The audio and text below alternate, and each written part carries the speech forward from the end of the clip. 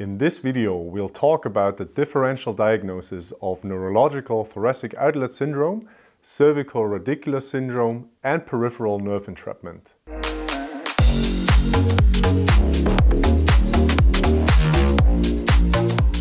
Enroll in our online course now. Link is in the video description. Hi and welcome back to Physiotutors. The physical examination of thoracic outlet syndrome, abbreviated as TOS, is frequently long and complex as the clinician needs to examine the entire upper limb and cervical spine. Not only is a neurological examination required, but frequently peripheral nerve entrapment tests also need to be performed. In a substantial number of patients initially diagnosed with TOS, either radiculopathy or neuropathy is the eventual diagnosis. In more than 60% of patients referred to vascular surgeons for a TOS surgery, an alternative diagnosis was established.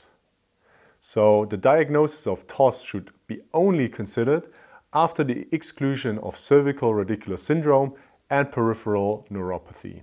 If you are unsure how to diagnose cervical radicular syndrome and how to distinguish it from peripheral nerve entrapment, we'd like to refer you to an earlier video we've published that you can watch by a click in the top right corner. Alright, so let's now look at different features that distinguish neurological TOS from the other two diagnoses. In neurological TOS, we can observe a compression of either the lower plexus or the upper brachial plexus. The lower plexus originates from the spinal nerve roots C8 and T1 and is often described to be compressed by a cervical rib or fibrous band from an elongated C7 transverse process. The upper plexus contains spinal nerves C5 till C7 and is believed to be compressed most often within the scalene triangle. In reality, 85 to 90% of cases of neurological TOS may present with a combination of upper and lower plexus involvement. Keeping in mind that the symptoms of brachial plexus compression are more widespread due to the involvement of several individual nerves will help us to distinguish this pattern from cervical radicular syndrome and entrapment neuropathies in which only one spinal nerve or only one peripheral nerve is involved.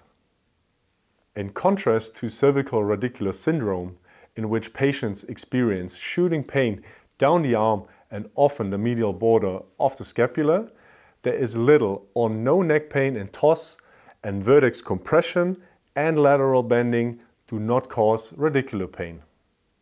If the lower plexus is involved in TOS, patients often report mild, deep aching pain in the ulnar forearm and hand, as well as the axillary and anterior shoulder region. In upper plexus compression, the symptomatology is often suprascapular with radiation to the chest, periscapular region and the head, and in the distribution of the radial nerve. In general, pain in TOS tends to be poorly localized, does not follow a dermatomal or peripheral nerve distribution, and is worsened by prolonged arm elevation or heavy work. Pain and tenderness in median and ulnar neuropathy is usually present at the site of nerve compression, while paresthesia is seen distal to the site of compression along the distribution of the nerve. Provocation in ulnar neuropathy due to cubital tunnel compression is often reported upon using the involved limb and upon elbow flexion, while pain and paresthesia in carpal tunnel syndrome is provoked by maximal wrist flexion and extension. Sensory loss. The sensory axons in the lower brachial plexus supply the ulnar side of the hand and the medial side of the forearm. So there is sensory disturbance in the medial forearm and the fourth and fifth finger, but the ring finger is not split like in ulnar neuropathy, where the radial side is spared as it is innervated by the median nerve. In ulnar neuropathy and radiculopathy of C8, sensory loss will also be limited to the hand and not be present in the medial forearm. The sensory axons in the upper brachial plexus supply the medial side of the upper arm, forearm and the radial 3 digits. In median nerve entrapment, only the hand with the radial 3 and half digits shows decreased sensation, while cervical radiculopathy of C6 results in diminished sensation of the thumb and index finger, and cervical radiculopathy of C7 only affects the middle finger. For more information on dermatome testing for the upper limb, you can find a video by a click on the info button in the top right corner.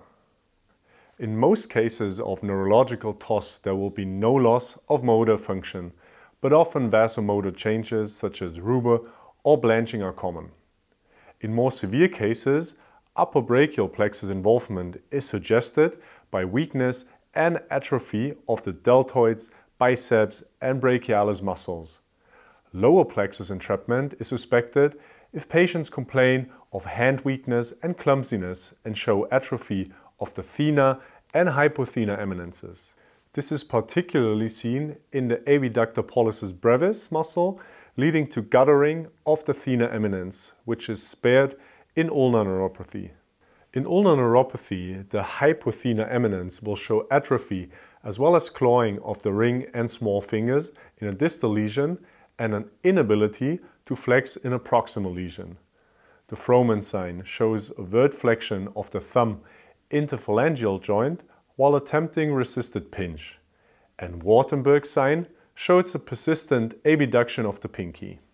In distal neuropathy of the median nerve from carpal tunnel syndrome, the first two lumbricals, the abductor pollicis brevis and opponens pollicis, will be affected. So a patient might be unable to abduct or oppose the thumb and present with a median claw hand, which is unable to extend the second and third digit. In a proximal lesion, the patient will be unable to flex these fingers. In cervical radiculopathy, weakness is usually partial or incomplete. This is due to the fact that nearly all muscles are innervated by more than one spinal nerve. The partial weakness can then be observed in the myotome of the cervical nerve root. For more information, you can watch a video on the cervical myotomes in the top right corner. On our channel, you can find different special tests which can help you to further in or exclude all of the 4 conditions. Click on the playlist right next to me to learn more. Okay, this was our video on differential diagnosis for neurological TOS. A lot of this information and much more can be found in our future course on the spine on our website study.physiotutors.com. Of course, we'll be happy if you leave a like and follow our channel. Thanks a lot for watching. This is Kai for Physiotutors. I'll see you in the next video. Bye.